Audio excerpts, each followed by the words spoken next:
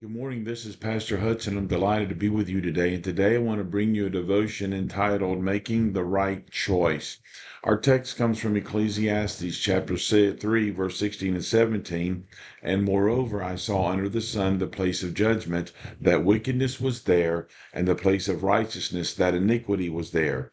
I said in mine heart, God shall judge the wicked, for there's a time for every purpose and for every work. And last spring, it was a 23-year-old woman who was driving her car through the Ontario town of Tobermory. It was an unfamiliar territory for her, so she dutifully following her GPS. Indeed, she was so intent on following the device that she didn't even notice that her car was headed straight for the Georgian Bay. So she drove down a boat launch and straight into the frigid water. Thankfully, she was managed to climb out and swim ashore, but sadly, she watched her bright red Yaris sink beneath the waves. In Manhattan, one man followed his GPS into a park where his car got stuck on a staircase. And in Europe, a 67-year-old Belgian woman was led remarkably astray by her GPS, turning what was supposed to be a 90-minute drive to Brussels into a day-long voyage into Germany and beyond. Perhaps you can sympathize with people who are led astray by a GPS that was less than accurate. All of us have received wrong directions from the guidance system called sin. When we follow its guidance, we always end up in the wrong places doing the wrong things. And sadly, though, so many people, they become lost for eternity and are never able to recover themselves to travel the right road. Thankfully, God has given us two very reliable guidance systems. One is His Word, and the other is His Spirit. Romans 8 and 14. He stood there in front of the mirror and thought, I am a judge. And the thought actually overwhelmed him as he stood there and looked at the robe and he adjusted it. If the other court participants could only feel his stomach as it churned, if they could know his heart rate, if he is expected to make judgments that are both legal and balanced, he is expected to exercise discretion and prudence in following the law and seeking for justice. But you see, in the eternal courtroom, matters are far more significant than those determined in the earthly courtroom are weighed. You see, the souls of men are judged in this courtroom of eternity. Decisions of life and death are extended to encompass matters of heaven and of hell. The judge in this courtroom is not robed in a black, but in a white robe, showing his righteousness. And this is none other than our Lord Jesus Christ, who sits atop this court. He knows who and what he is. He is the sovereign God. His judgments are true, they are righteous altogether. Psalms 19 and 9, he has never known a moment of unrighteous bias. Acts 10 and 34. Everything that he does is guided by perfect wisdom. Psalms 104 and verse 24. You see, God is a righteous judge. Among God's many immutable characteristics is his righteousness. It is not merely that all of his deeds are righteous or that all his words are righteous. He is in his very essence or his nature righteous. There is no uncleanness or corruption in him at all.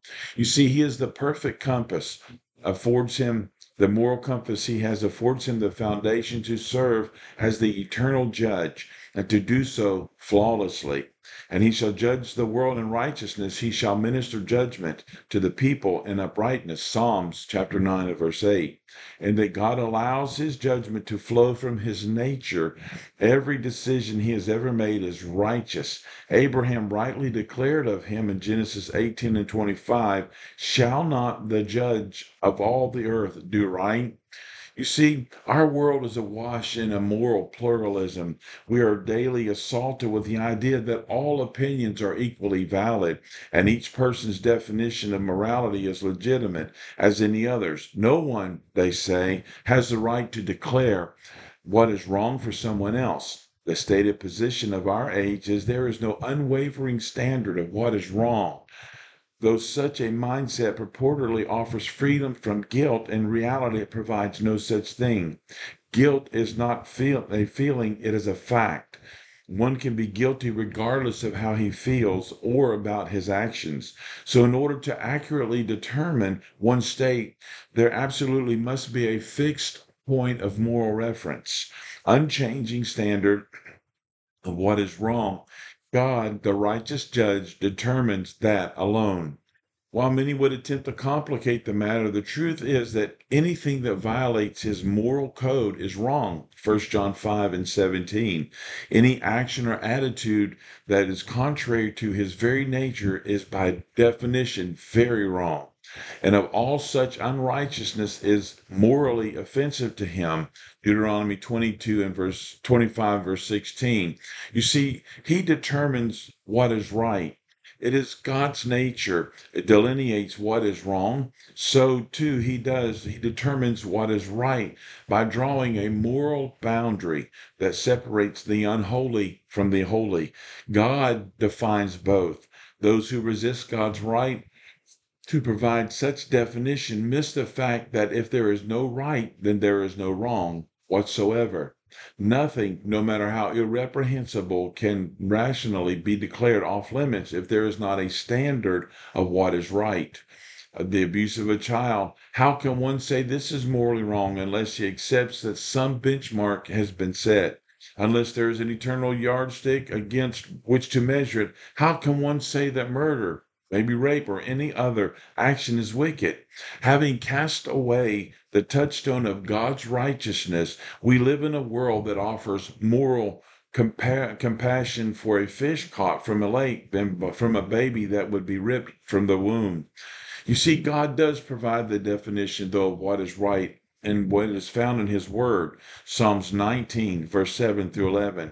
You see, in God's laws and God's statutes, there are both non-arbitrary definition of what is right and the promise of a blessed life when we live by it. In our earthly judicial system, ignorance of the law is no excuse for breaking it. A natural defendant cannot simply claim that he did not know his actions were illegal and thereby escape punishment. Similarly, a man before God will stand, and he will stand there without excuse because God's word has already established the criteria by which he will be judged.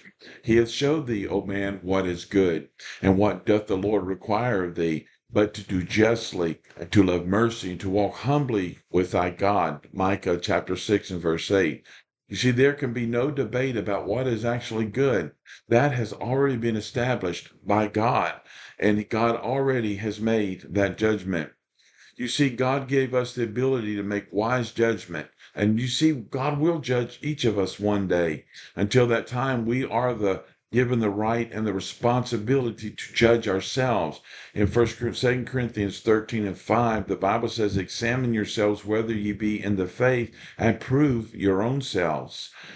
We face a myriad of daily decisions, though, regarding our spiritual walk that really demand right judgment. We are not on our own, though, however, as God's Spirit will lead us and guide us in this process. He will lead us in paths of righteousness. Psalms 23 and verse 3. Left to our own discretion, we would never make wise decisions or wise judgments. All the ways of a man, the Bible says, are clean in his own eyes, but the Lord weigheth the spirits. Proverbs 16 and 2. Our inability to evaluate rightly our ways, it demands that we yield to the voice of God in our life, and he will assist us in making wise judgments. Let's pray. Lord Jesus, I'm praying today for somebody, God. I'm praying for those that are listening to this devotion, God, that they will be strengthened to make the right choices and the right decisions, and that your hand will be upon them. You will lead them, you will guide them, you will bless them, Lord Jesus, and they will make right decisions by your guidance and by your counsel and by that of your word. I thank you for this in Jesus' name. Amen. God bless you. Have a great day in Christ, and we'll complete this devotion tomorrow. Until the meantime, remember, his word and his spirit will help you make right decisions.